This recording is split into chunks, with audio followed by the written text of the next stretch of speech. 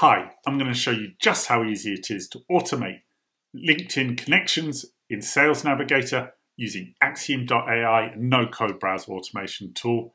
I'm Alex Barlow, co-founder of Axiom. Let's dive in. A quick bit of context on how this automation works. So the Axiom opens up a saved leads list in Sales Navigator. It opens in a new Chrome window. The automation will then scrape every lead from that list, or as many leads as you tell it to, and it will scrape their name and their link to their profile. Then once it's done that, the automation loops through those profile links it's just scraped, opening each one in a new window, where it then clicks on the three-dotted kebab menu, clicking on the connect button. It then types in a message just like you would, except automated, before finally it clicks send an invitation. First up, if you haven't got one already, to use this automation, you're going to need a LinkedIn leads list saved and ready to use. Next, of course, you will need to install the template. You can do that from within Axiom, new automations, start from template. You'll find this one under social media. You'll also be able to go to our website where we've got loads of other templates and this one listed where you can install them with a single click. And if you haven't got an Axiom account yet, remember every new user gets 60 minutes of free runtime to try this and other automations out. Okay, let's configure the automation and show you the magic, show you Axiom automating LinkedIn. So I've gone to a smaller leads page with just a single lead that I'm going to connect with for the purpose of this demo. I'm sure you can appreciate why.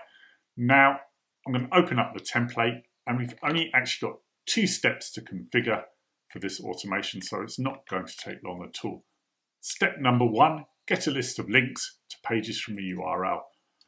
In URL, we just simply need to insert the link to our leads list. Now I can cut and paste into that field, or I can just click get URL, which is a little bit easier because I'm already on the leads page. Next, within this step, select you could use this to select the content you wish to scrape, but we've already done that for you, and we've already set the pager up as well. Finally, in this step, max results. Now we set this to 1 because I'm just going to do 1 connection and message in this demo, but if you want to do 10 from the list or 30 from the list, this is where you make that setting. So max results controls the amount of messages or connections you will make with this automation. Now, let me collapse that step, and quickly I'll talk you through what the other steps do, but we've only got 1 more step to configure. But let me quickly run you through the loop step. That basically will loop through data from step 1, so we're going to loop through the links in this case. Go to page, loads the page. Split name. We'll split the name that we scrape, so we can either take the first name or second name when we're customizing it. We then have a couple of clicks, so we click on the kebab menu with 2.3, 2.4 then clicks on the connect button. We just wait for the form to pop up with step 2.5. Step 2.6, enter text for the connect message. Okay, let's set this up. What I'm quickly going to do is though just check the selectors on this step, just because I want the preview generated, so I'm just going to press complete because I want to show you the split text. And we can see John. And now we can personalize. We can finish setting up step 2.6 and add the personalized message. I'm just going to keep it very simple. I'm going to type hello, and I'm going to click insert data to grab the name from the split name data step. I'm going to clear all, select column A.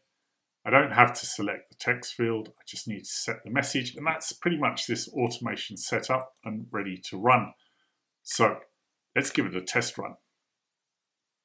Okay, so we're now ready to run this automation. Now we can run it in the cloud or the desktop. I generally prefer to run it on the desktop when testing my automations, but please note that we can now run these types of automations in the cloud because you can store your cookie in the cloud as well. So that means you'll be logged in to the cloud when you run this automation. Let me just close that window. So testing this automation, what I'd recommend you do is step 2.6 is disable the actual, no, not, sorry, send invitation.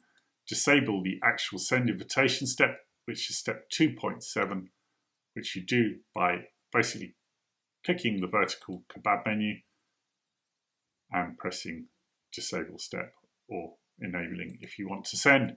Now, I do want to send, so I'm going to enable, and we're going to watch some magic. We're going to watch Axiom automating Sales Navigator. I never get tired of this part. So I'm running on the desktop. I'm just going to drag the view window into view. So we should, oops, I dragged the wrong window.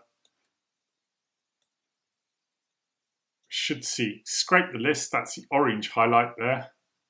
So we scraped the profile and the name. It's opened up the profile. We should see it click on the menu just to the right of message. We should click on connect. Now it should type in the message, including the personalization. There's John, and it should click send. And that's the connection sent. You can now see it's pending. That's the magic of Axiom. Awesome. So you've seen the magic of Axiom automating connections and messaging in Sales Navigator. Do remember that you can customize this and any other template simply by adding in the steps and building out the functionality that you desire. Also worth noting, on the template page, you will find hints and tips in case you get stuck. And do remember, we've got excellent customer support. Get in touch via our support page on our website, axiom.ai. Send us the template and give a description of what's going wrong, and we'll get back to you with a solution. Thank you for trying Axiom.